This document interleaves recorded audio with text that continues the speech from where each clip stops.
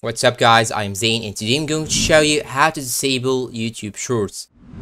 Now when you open your YouTube application on your phone, once you are in the home page, when you scroll down a little bit, you will find that you will see here many shorts in the shorts section. So what you should do is to simply click on these three dots right here and click on not interest.